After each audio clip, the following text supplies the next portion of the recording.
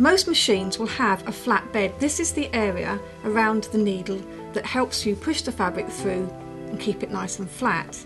On this machine we take off a piece that wraps all around to convert to free arm.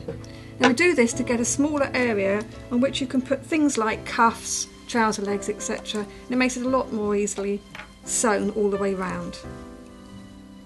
The other thing to look for is in the piece that you take off you often find the tools that come with the machine.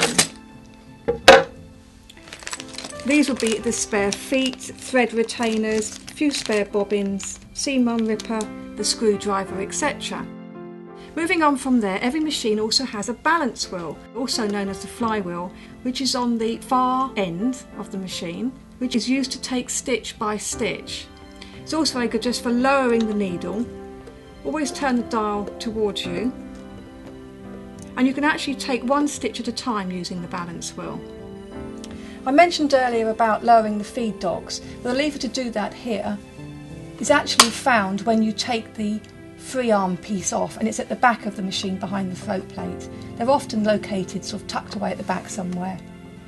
All machines will have a sewing light. It's another feature that they all have in common. Now the basic machine will have a single sewing light over the sewing area, whereas the more complex machines will have a graded light or a different kind of light, or even 2 or 3 lights to really light up the sewing area. So on a basic model the light is just above the sewing needle. It's a straight light, you can't change it, you can't adjust the brightness, and it comes on when you turn the machine on. Going to the other extreme, on the top end machines, you now have more lighting facilities. A lot of them will have 2 or 3 lights to light up the entire area. Now this particular model, which is a Husqvarna Viking SE, I've got even more options. Not only do I have lots of bright light, I can actually change the light to suit the sewing conditions.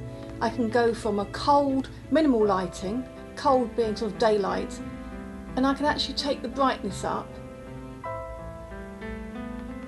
to maximum brightness. So that's like natural daylight. It's nice and bright, brilliant for sewing dark fabrics with dark threads. It means you can see so much more clearly.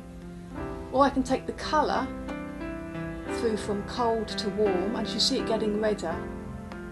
This means you can suit the lighting to the fabric you're stitching. It makes it easier on the eye, makes everything easier to see. Now of course all machines have foot pedals. Now of course they'd normally be on the floor.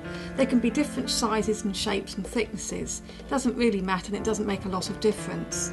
Some actually have a retractable cord, which is very helpful when you're putting it away.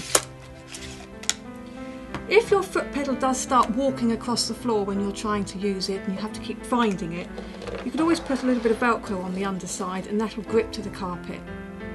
Another useful little gadget that I've got here, which you can use on basic models because it's magnetic, so don't use it on computerised ones, is a little magnetic seam guide. You put this in the place that you want your seam allowance to be, in this instance 5/8, and it just helps guide the fabric along as you stitch.